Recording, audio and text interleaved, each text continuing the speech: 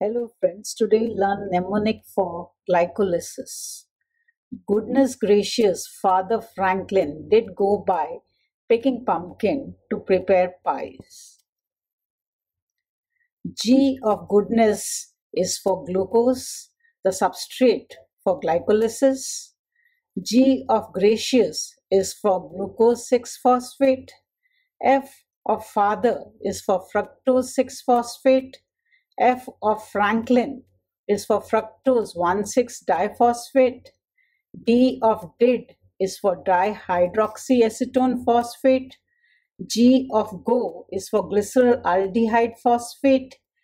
B of bi is for biphosphoglycerate.